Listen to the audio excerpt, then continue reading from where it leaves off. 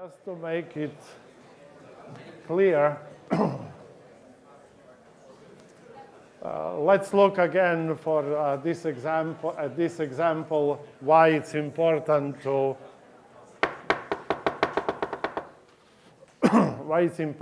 draw a residual network flow.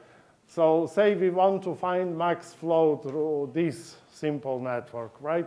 Well, and say we choose this augmenting path first, right? So we will have 1 out of 1 this way, 1 out of 1 this way, 1 out of 1 this way, 0 out of 1 this way, and 0 out of 1 this way. What does the residual network flow look like? Well, because we have 1 out of 1 this direction, then this edge simply disappears, right? But because we have flow of 1 this direction, we have a virtual pipe appearing in opposite direction, but because what you can do is you can reduce this flow of 1, right? Then in this direction, you still have a network, you still have a pipe of capacity 1. In this direction, this edge disappears because it's fully saturated, but an edge in the opposite direction appears of capacity 1. This edge remains because we have 0 flow here, so capacity 1. And in this direction, this edge disappears, but an edge in opposite direction appears, right? And now this is your residual network flow. And lo and behold, it's obvious that it has an augmenting path, which would be this path. So how do we now obtain the new flow through this network? We obtained the new flow by simply adding the flow through all affected edges. So in this case, we have to add flow of 1 to this. So we will have a flow of 1 out of 1, right? This edge remains unchanged. By the way, you should draw a separate picture, but I don't have space here. So I'm doing it on this one, what you should not do on the exams, because it's so easy to mess it up. Always, when you revise the flow, draw a new flow graph. In this direction, we still have a flow of 1. Now, we had a flow of 1 this direction, and the augmenting path added a flow of 1 is opposite direction. So this cancels out, and you have here a flow of 0 out of 1, right? This edge was not affected, and in this edge, you have additional flow of 1 out of 1. So notice you simply now have one flow of capacity, of total value 1 this way, and a flow of 1 that way, and this is clearly a max flow. But as you see, you can mess it up if you don't draw the residual network flow. The other question I was asked is, we just proved that when Ford-Fulkerson terminates, that the flow produced is equal to the capacity of this associated cut. But we didn't show that that flow is maximal possible. But this is, in fact, what we did before with this theorem, right? Because every flow is smaller or equal than capacity of any cut. Because every flow has to pass through all of these cuts, right? So, and clearly, these flows cannot be larger than the capacity of these cuts. So all the cuts are on the right from all possible flows. So if you find a flow that hits a capacity of a cut, then this flow must be maximal and this cut must be minimal. Why? Well, you see, if this flow is equal to the capacity of this cut, and of course this flow is larger or equal than capacity of any cut, then because the capacity of this particular cut is equal to that flow, clearly this cut must be smaller or equal than any other capacity of any other cut, simply because it is equal to a flow, and any flow bounds from below any cut. And the opposite direction as well, this flow must be maximal, because every flow is smaller than the capacity of any cut, including then this very cut. But the capacity of this cut is equal to this flow, so then clearly this flow bounds from above every other flow. And for the very same reason, if you have any max flow, regardless what algorithm you used, it must be equal to a mean cut. Why? Well, again, the very same argument. Look at your flow and look at all vertices that you can reach with residual capacity, right? Clearly, you cannot reach the sink, because if you found an augmenting path that reaches the sink, you can increase the flow for the bottleneck value of that augmenting path. But that's impossible because you assumed that you have a max flow. So every flow, if it's maximal, defines a cut that is of minimal possible capacity simply by looking at all vertices reachable from the source.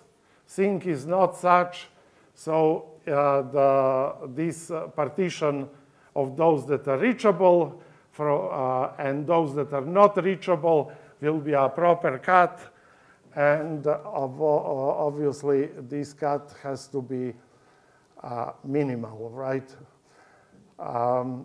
Okay, so what else do we have to? Yes, now as I mentioned, Ford-Fulkerson, regardless how you add augmenting paths, will eventually converge to a value that is in fact the max flow. But the choice of augmenting paths can greatly change the runtime of Ford-Fulkerson algorithm.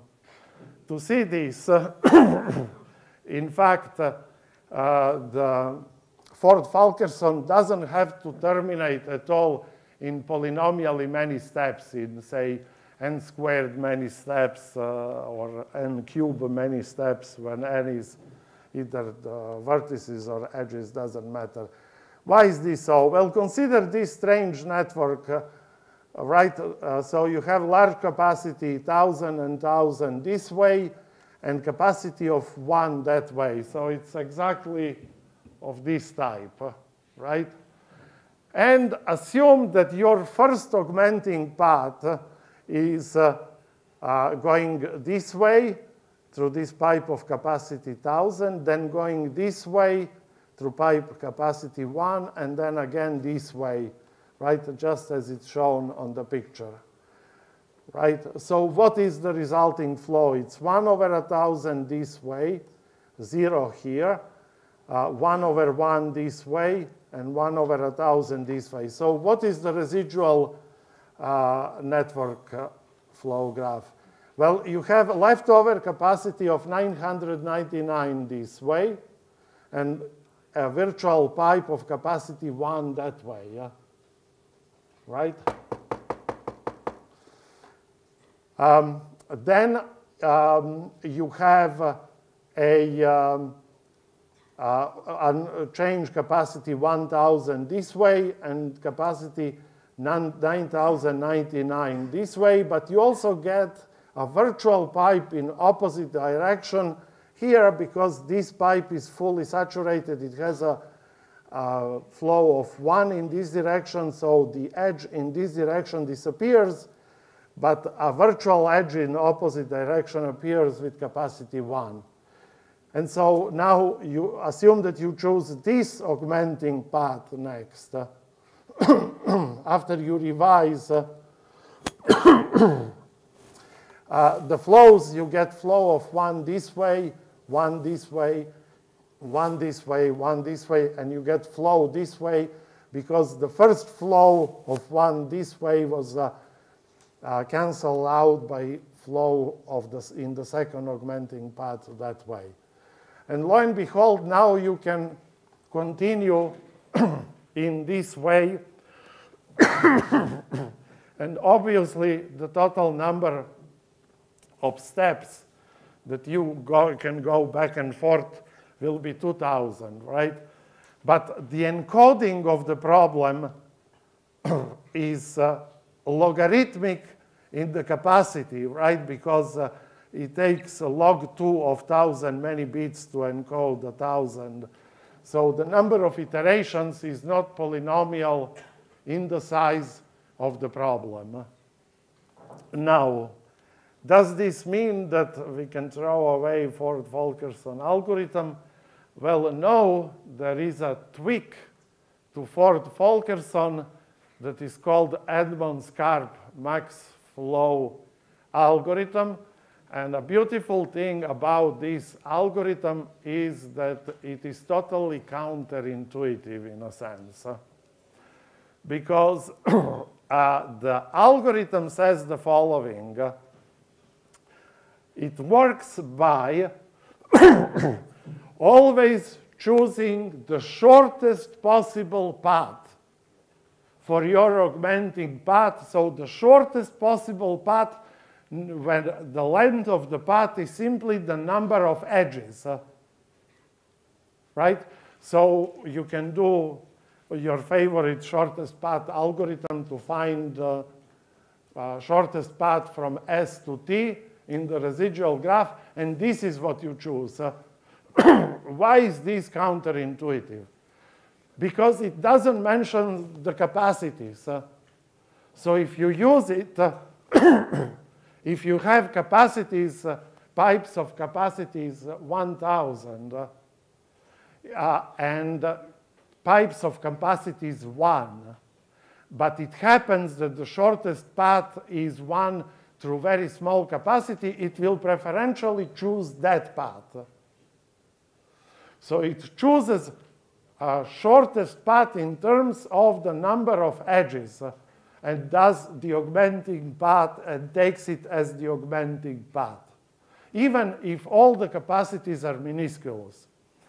And it's a pretty tough mathematical theorem to prove that in this case, in fact, the algorithm converges in polynomial time because its runtime is the number of vertices times the square of number of edges, right? Now, we are not going to go to the proof, but you can read it in the textbooks if you are mathematically minded.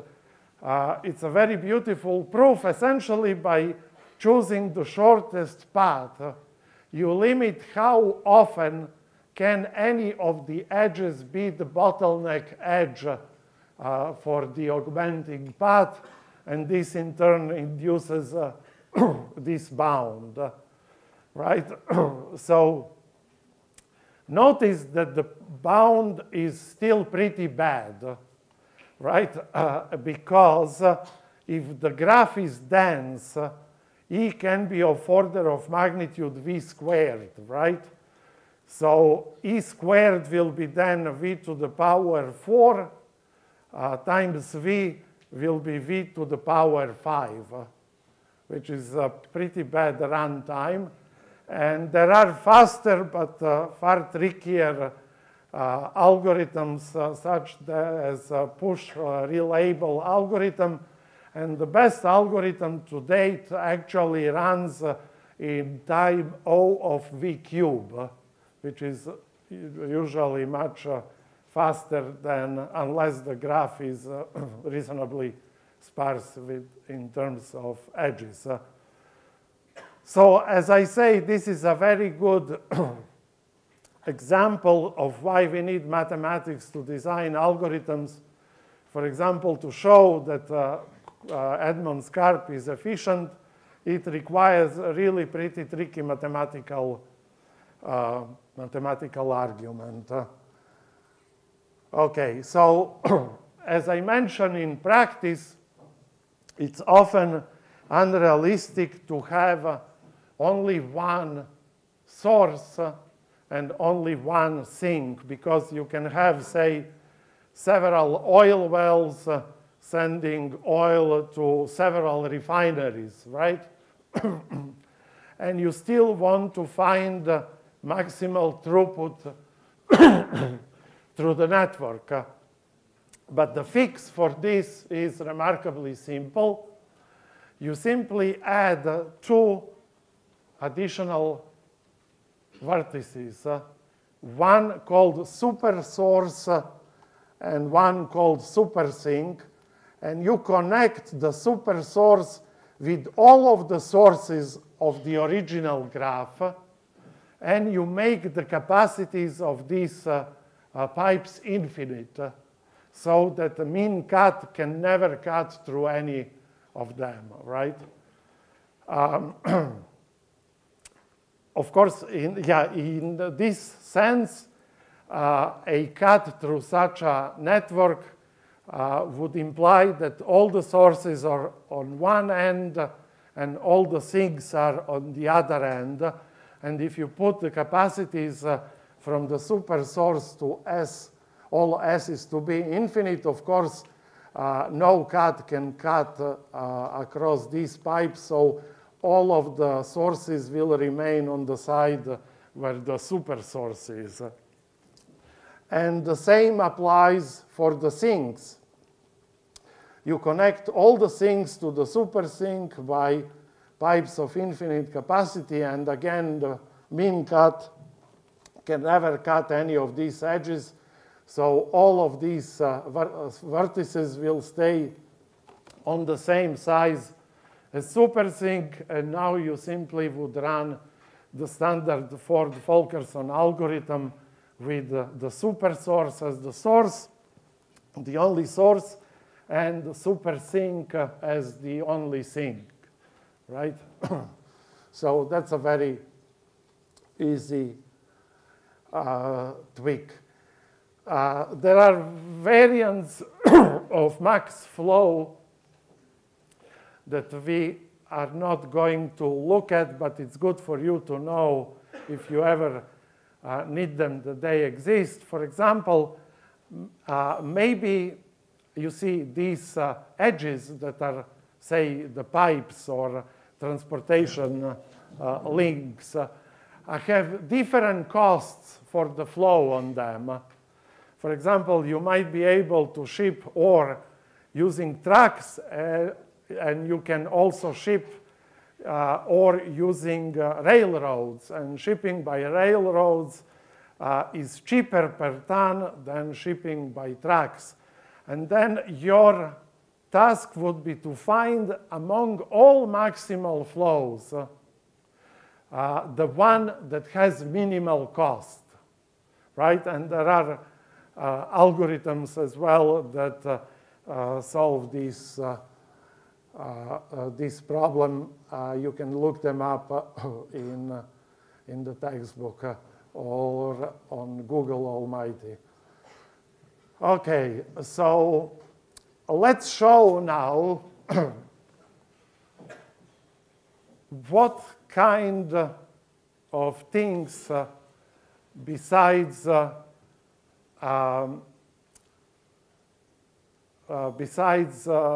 max flow in flow networks can be solved using can be reduced to a max flow problem. And the first example would be the bipartite matching problem. So assume that you have a bipartite graph. What is a bipartite graph? One in which you can split all the nodes into two subsets, two disjoint subsets, so that all the edges in the graph go from one side to the other side, right? And now a maximum matching is simply choosing among all these edges a largest possible family of edges such that every vertex has at most, belongs to at most one of the chosen edges, right? Because this is called maximal matching, because if you want to pair the vertices into disjoint pairs, well, maximum matching will produce the maximal number of pairs, right? If this is, say, a dating agency, and you have the preferences of all participants, and you want to find the maximal number of pairs that you can form so that the preferences are satisfied. How is this problem reduced to max flow problem? Again, the same trick. You add a super source connected with all the vertices on the left, and you add a super sink, right? And again, connected with all vertices on the right, and then you simply do max. Okay, then you assign infinite capacity to all of the edges that you introduced, connecting the edges to the super sink and the super source, right? And all other edges have capacity of 1, right? And then it's easy to see that the maximum matching will be simply is reduced to finding max flow through the network and simply choosing the edges that are occupied. And clearly, here we should use an algorithm such as Ford and Fulkerson, because it has an important property which is not shared by some other methods like linear programming that you can use to find max flow, that if all the capacities are integers, right, then all the Ford-Fulkerson algorithm will always produce flows that are of integer value, because in each round you add an augmenting path. The amount of flow that you add is equal to the minimal capacity of the edge along this in the residual flow network along the augmenting path. And it's easy to see or prove rigorously by induction that if you do that, all the flows produced will be of integer value. Why is this important? Well, because a max flow might be obtained also by having a flow of 1/2 this direction and say 1/2 that direction, right? And still be, sorry, what did I say? The capacities of each edge are just 1, not infinite. The capacities of all additional edges are only 1. Why is this so? Because if the capacity is 1, then you can always, and the flow remains integer, right? You will always have at most 1 edge occupied, because the total flow, outgoing flow, has to be bounded by incoming flow. So if this is 1 and the flow is integer, so it can be either 0 or 1. And you will use, of course, you will then select the edges that are occupied by flow. Okay, now notice that in the residual network flow, as I mentioned, allows you to reroute flows. For example, if you have a flow like this, then the residual network flow will have these paths, right? So you can go this way, then through virtual pipe that way, then this way, through the virtual edge this way, and then go this way and that way. So you see, it essentially changes which edges are used in the flow. So even though all direct edges from the source to the sink are of length only 3, residual, the augmenting paths can be of much larger length because you might zigzag through these virtual pipes, in effect rerouting the flow. Okay, so let's give other applications of max flow that, again, doesn't look, prima facie, is not a problem about flows at all. So here is a problem that we want to look at. So assume that you have a movie rental agency, right? Well, nowadays, this is an outdated problem because there are no more VHS tapes that used to be and DVDs that used to be. Now everything goes is online and is streamed to your computer, but let's go back in time.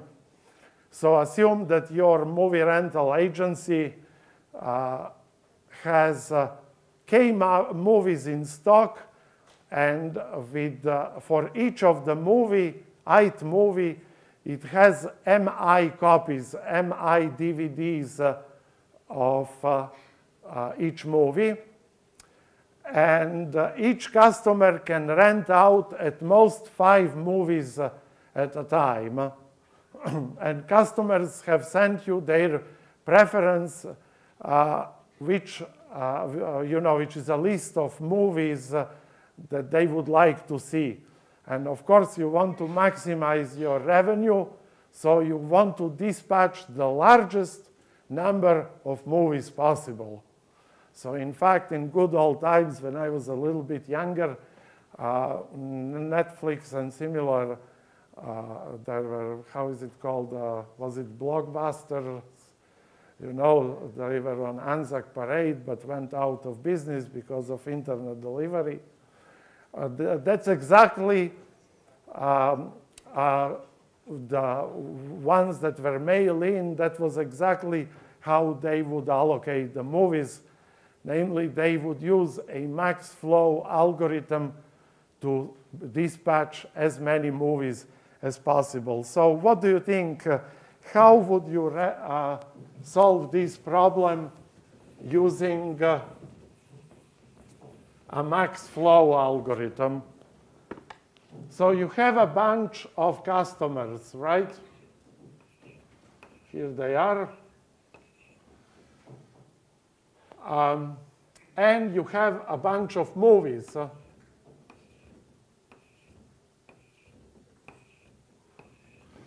And each customer sends you requests which movies they would like to see, right?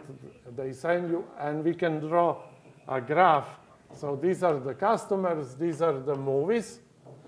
And for each customer, you connect it with the movie that you can see. Now, each customer can have at most 5 movies at a time, right? And for each movie, so you have, for movie 1, you have M1 many copies for movie M2, you have M2 many copies. But maybe you have some of the movies that are popular at the moment. You have more customers wishing to see that movie than you have copies. So you cannot satisfy all of the customers, but you want to ship out the largest number of movies. How would you solve this problem? With the weight of M1 and 2 on one side and 555 on the other side. Very good. So we can add two more nodes. We call this a sync node, and this is, sorry, the source node and the sync node. And we connect the source with absolutely every customer, right? And all of these pipes, so to speak, will have capacity 5. Why capacity 5? Well, if we are looking for a max flow, right, we want to choose at most 5 movies, because that's the limit per customer. So each pipe will have capacity 5. And on the other hand, each of these pipes that we connect the other end, the movies with the sync, will have the capacity Mi, where Mi is number of copies of movies that you have, and each edge we will assign capacity 1. That would imply that the constraint is at most 5 distinct movies. At most 5, well, 5 movies mean, yeah, okay. In computer science, we assume that this is a real-world application, so I don't think anyone orders 2 CDs of the same movie, or at least you should hope so. So, yeah, I should have said, to be precise, that every customer can have at most 5 movies, which all have to be distinct. So now, we simply find max flow through this network. And we use an integer respecting max flow algorithm, such as Edmonds-Clark, which is guaranteed to converge in polynomial time. And we will then look for all the pipes that are fully occupied. And because it's a unit capacity, you either have a flow of 1 or a flow of 0, because in a Ford-Fulkerson, you always add integer amount of flow, right? Now, because the capacity of each of these edge, right, is 5, right? The capacity of each edge is 5, then you can have at most 5 occupied pipes on here in this part of the graph. So each customer will get at most 5 movies. On the other hand, the capacity of each pipe here is equal to the number of copies of the movie that you have. So this limits that you cannot have more than Mi customers getting movie I, right? Because the total flow here is at most Mi, and all the flows across the graph are unit flows. So you can have at most Mi many edges going through this node that are occupied. So you see, this gives, and of course, if the flow is maximal, this would exactly mean that the largest number of movies have been allocated. Right, so as you can see, the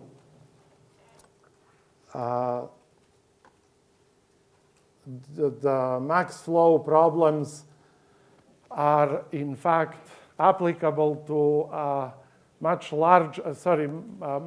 large class of problems are in fact reducible to max flow even when for problems that prima facie do not have anything to do with any flows at all.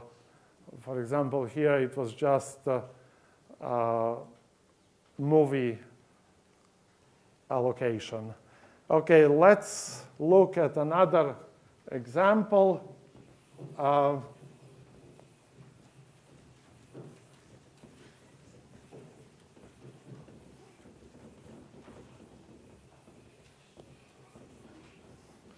So assume that you have a computer network, right? And you have a bunch of servers, and you have a bunch of end users, and then you have intermediate routing nodes.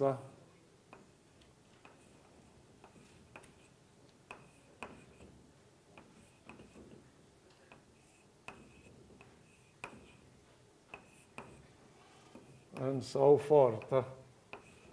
And you have the capacity in, say, megabits per second of each of the links. Okay. So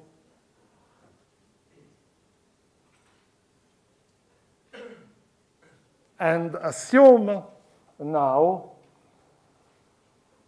that some malicious attack is happening, right?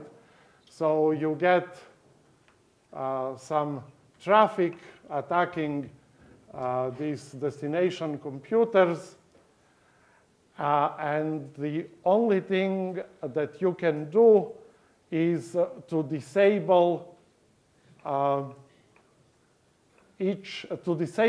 number of links, right? But of course, this costs money, so you want to disable as few links as possible, because you have to send your crews and to switch off the links. And so how would you, and you are given the capacity of each link, how would you find which links to disable so that no traffic can come from any attacking computers to any of the victim computers?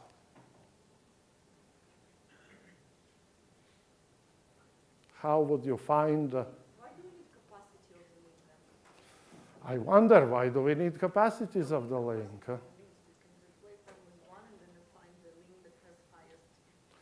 Okay, so the suggestion is, and in fact, this is a good example of what you can have, is that some of information that you might have can be superfluous.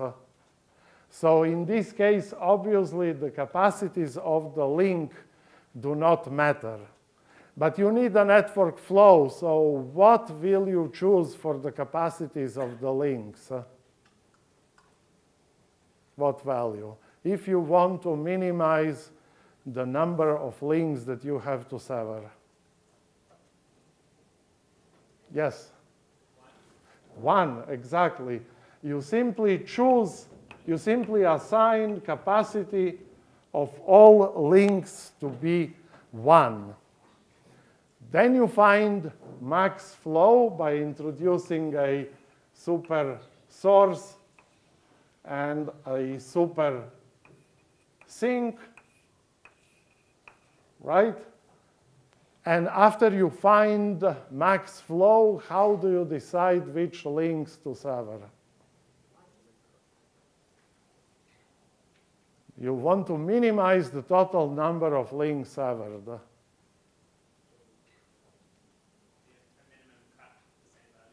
Exactly. So you simply find max flow not because you are interested in the flow, but because it will give you the capacity of the mean cut. And then the number of links you have to sever is simply the capacity of the mean cut, because all the links in the straight direction have capacity 1. So the sum total, so the number of links you have to sever is simply equal to capacity of the mean cut. So in the exam also, if you are asked to find a cut of minimal capacity, and you simply say, well, I will look at all cuts and pick the one, compute the capacity of each cut, and pick the one that has the smallest capacity, will bring you credit 0. Why? How long would, what would be the efficiency of your algorithm? How many cuts are there in a flow graph that has n vertices?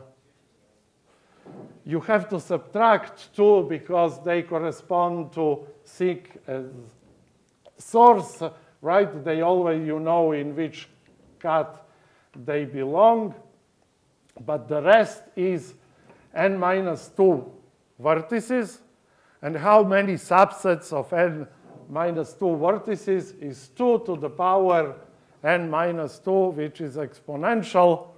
So even for reasonably small n, doing it by brute force will produce an acceptably slow algorithm. So how would you solve this problem if you are given a weighted graph and with 2 distinct vertices? How would you solve the problem of finding a cut with minimal capacity? Yes? Exactly. You simply run the max flow algorithm. Once it terminates, you look what are the vertices accessible from the sink by an augmenting path, and this gives you one side of the partition, and the non-accessible vertices will be the other side of partition, right? So max flow can be, in fact, used to find the mean cut in a graph. Okay, now, can there be more than one mean cuts in a graph? Can you have a graph that has 2 distinct mean cuts? Of course, you can, right? So you just take a simple graph like this, right?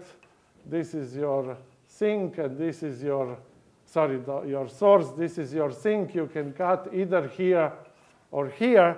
So mean cut is not uniquely determined, but if you run a max flow algorithm, it will definitely uncover for you at least one minimal cut, right?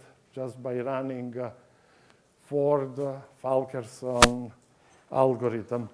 Okay, so we are going to release probably today or tomorrow, if I don't fall asleep beforehand, the next assignment for you to practice dynamic programming and basic max flow.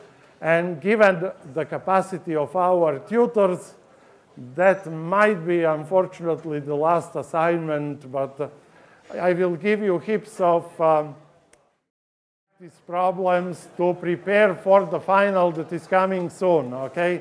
I'll see you tomorrow.